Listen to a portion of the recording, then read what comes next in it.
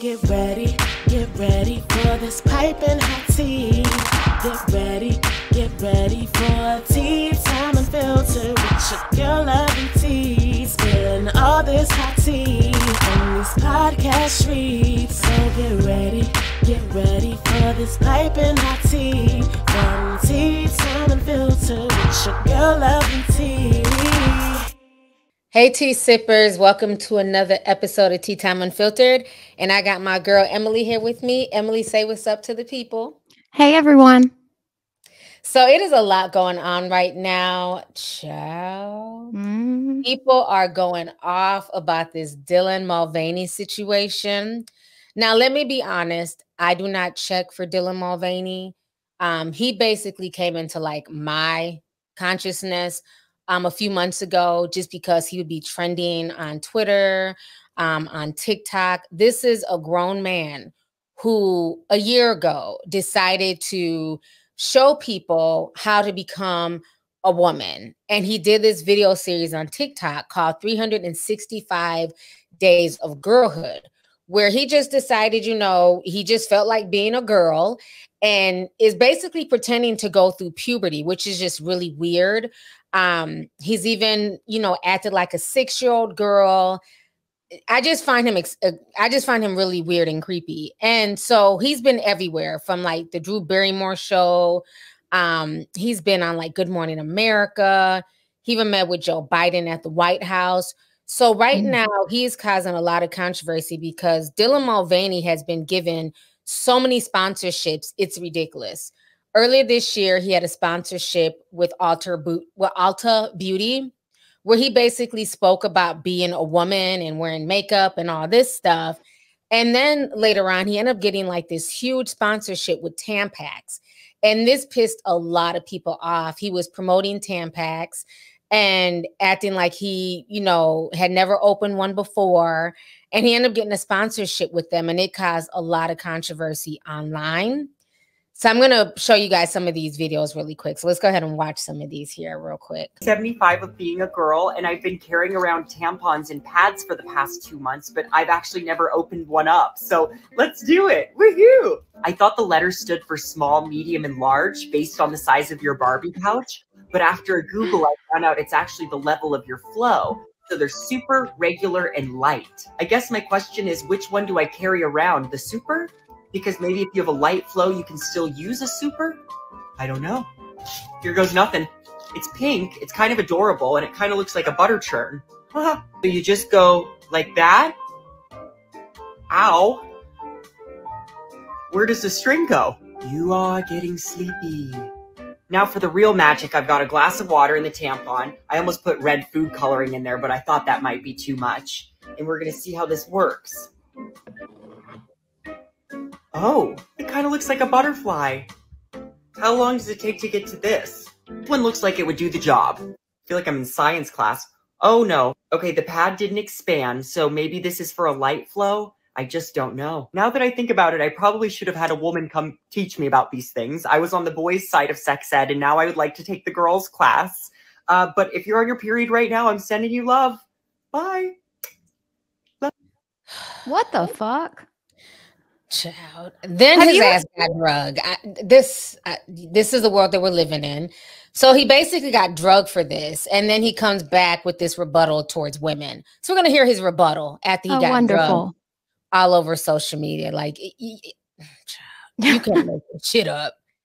This is Dylan Mulvaney, a biological man who began identifying as a female just 194 days ago. Now, this man was invited to speak at the 2022 Forbes Power Women's Summit, and his entire talk was about transitioning in social media. He has also been praised by many large brands for his bravery, and even walked in this year's New York Fashion Week. Not to mention, this man is sponsored by Tampax. The problem with his appearance is the simple fact that he is a man who presents himself as an over-dramatized parody of a woman, and it's quite embarrassing. This man came to fame after documenting his creepy, fetishized version of girlhood, and his videos devalue what it actually means to be a woman. It's offensive to women, and if we as a society are going to call anything appropriation, well, Here it is. Being a woman isn't a costume, and no amount of dresses, surgery, makeup, or anything will ever make you a woman. And pretending that it does is erasing actual women and their accomplishments. When is this delusion going to stop? Because my culture is not your costume. Wake up. One of being a girl, or I'll say woman for this one, because this video is for the women on Twitter who just really don't like me.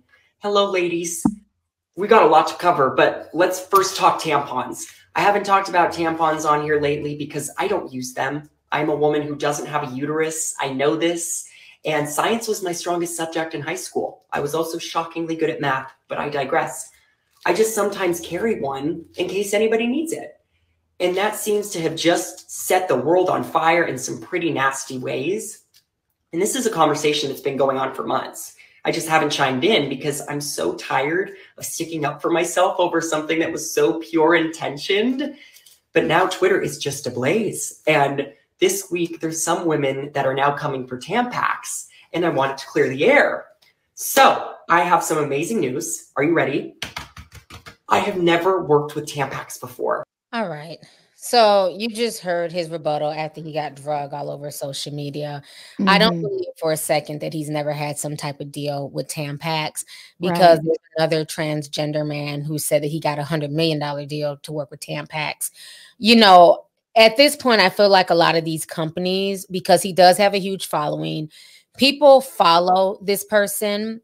And I believe that they're following him because it's like watching a car accident. It's like watching a train wreck. Yeah. I don't think people are genuinely following him because they even believe the delusions that he's putting out there. Yeah, he reminds me of, as soon as he came on, or she, have you ever seen like the remake of Charlie? It was not what, yeah, the remake of Willy Wonka. So it was Charlie and the Chocolate Factory. Johnny Depp played Willy Wonka. Have you seen that? No, I haven't seen the remake. Just the original. Oh my, like I'll have to send you some clips later, but that is what it reminds me of, is Johnny Depp as Willy Wonka. Like not looks or anything, but like the whole the way they talk and the awkwardness and all that. That's all I could get was like Willy Wonka. And like, anyway, you feel like he's playing a character. He's playing a female character. He doesn't come off to me as somebody who's truly going through a transition from male to female. It's like he's just doing cosplay. Yeah. And then another thing, it's okay. I get it. If you keep tampons on you, just because, I mean, everybody, I will say at work, I work with a bunch of females. Someone always does need a tampon, but that's not what like they were giving. They were acting like they were going to use it. They needed it, trying to figure out how it worked and all that stuff, as if it was an ad for Tampax or whatever.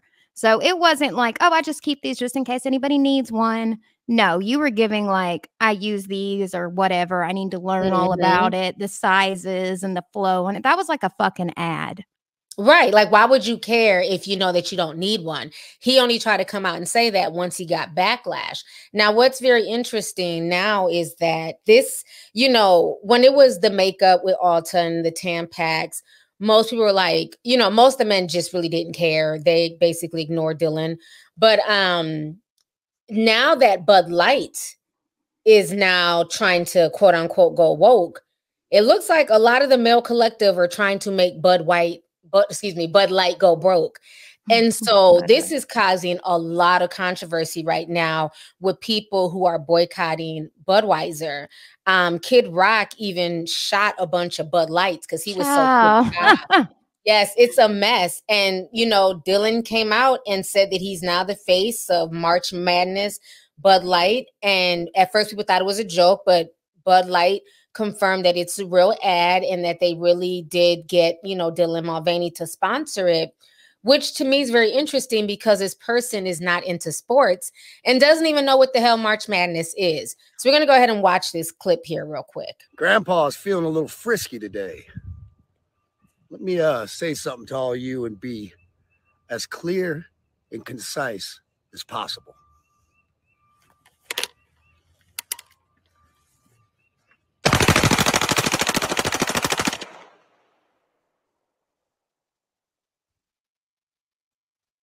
Bud Light and Anheuser-Busch. Have a terrific day.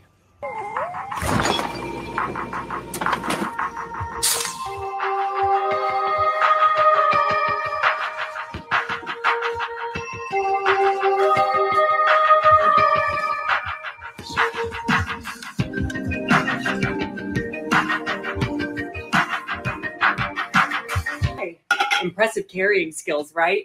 I got some Bud Lights for us. So I kept hearing about this thing called March Madness, and I thought we were all just having a hectic month, but it turns out it has something to do with sports. And I'm not sure exactly which sport, but either way, it's a cause to celebrate. This month, I celebrated my day 365 of womanhood, and Bud Light sent me possibly the best gift ever, a can with my face on it. Check out my Instagram story to see how you can enjoy March Madness with Bud Light. I am at Kate Spade, New York to find the perfect spring outfit. Let's go. Kate Spade, New York is a staple in my wardrobe, and I think I absolutely need to have this as my spring bag. The mini bags are in. They're in. Let's go. You know I love pink, and I think the bag will go great with this. Let's try her on. You can always use another pair of heels, right? Honestly, I think I'm going to wear this out of the store. So happy spring. I love ya. I love you, Kate Spade, New York. Love ya. I am Eloise. I am 6. I'm a city child. I live at the Plaza Hotel, which is huge and wonderful and très elegant, especially at Christmas time. God, I love native deodorant. I just wish it smelled like candy. Dylan, did you just say you wish for a candy-scented deodorant? Yeah. Try this. Native Candy Shop collection and gummy bear scent? Just try it. Okay. Here you go. Oh. I usually don't accept candy from strangers, but thank you. Wait, who even are you? Don't worry about that. Just enjoy the native products. Love ya. Love you too. All right. What the fuck? That is fucking insane. First of all, it seems like a joke at first. Like it's like, is this are they serious? Is this a joke? And then like it got really dark. Like when he was pretending to be a kid and I don't accept candy from strangers. That's my first time seeing this person and all that. So I'm like shocked. What's really bothersome to me as a quote unquote influencer, especially a Black influencer, so many of us can only wish to get these type of sponsorships. You know, when we get sponsorships, it's usually something simple, HelloFresh, Blue Apron, and it's usually only for a few $1,000s. This cosplay playing weirdo has been able to get Kate Spade sponsorships, Bud Light. I mean, some of the biggest names, and he's raking in the revenue. And I'm not mad at him per se, because if they're dumb enough to, you know, cut him a check to pretend to be whatever, that's on them. You know, he's going to go where the money resides. So I'm not mad about that. But I find it very interesting that someone like me and someone like you who are biological women, I've been a biological woman for, I don't fucking know, 40,000 something days. I mean, who knows? It's been more than 365 days that I've been a woman. And I've never been approached for any of these type of deals. Have you, just for being a woman? No, absolutely not. Nobody gives a shit about that. Right. And what else is very disturbing to me is how, as a grown woman, I can't turn around and pretend to be a 6-year-old. I can't turn around and pretend that, hey, I want to be 13 today because I feel like I'm 13 and somebody's willing to pay me money to act like a 13-year-old. I'd be clowned and called a weirdo. Like, no, you're a grown woman. You're a mother. You're not 13. Why is this man able to play 1 minute an adult woman who can legally drink beer in the bathtub? And then the next minute acting like a prepubescent girl who doesn't know how to put a tampon in her cooch. And then the next minute, oh, you know, here goes some gummy bear scented, you know, deodorant for the little tot. And then the next minute he's playing a 6-year-old, you know, romping through the hotel plaza in New York. Like, what is this?